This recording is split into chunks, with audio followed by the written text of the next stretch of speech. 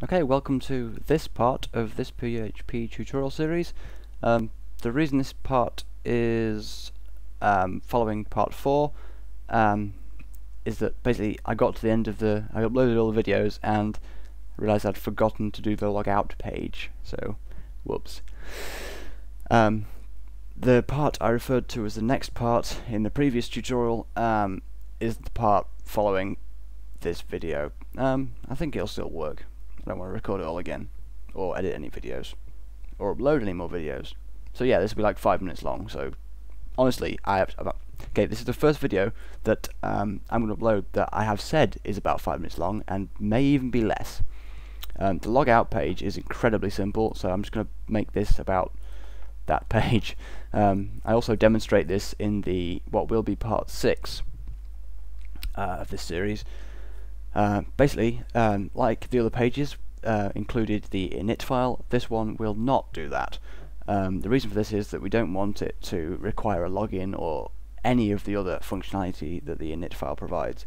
All we want to do is destroy the session and just move on. So what we're going to do is first start the session sort of manually. Not start session start, like so.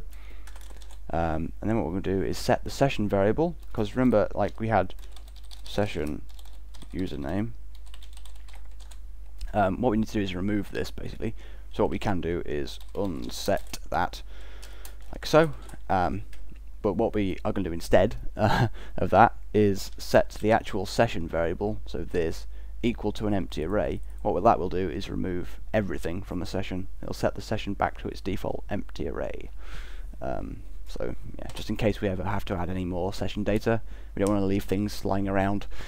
So what we're going to do is session equals array, like that, and then we're just going to do session destroy.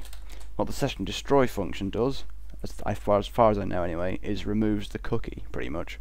I don't think it actually deletes the session file. Okay, sorry, I don't think it actually deletes the session file. I think it just removes the cookie. So you can check on that. I might be wrong. Please don't tell me about it if I am. So yeah, once we've destroyed the session and emptied the session, we're just going to redirect the user back to the index of the site. In this case, for me, it was protected. For you, it'll probably be index, or you could just do a slash. So I'm just going to do header location texted.php. The reason we don't need to call die after this is because it's at the end of the script anyway, so calling die won't prevent any more code being executed, so we're just going to leave that out. So yeah, that is actually the end of this video. I won't demonstrate it, because I do demonstrate it in part 6, which used to be part 5, which is the video I mean when I say next part in part 4. Oh, this is so confusing, I'm so sorry.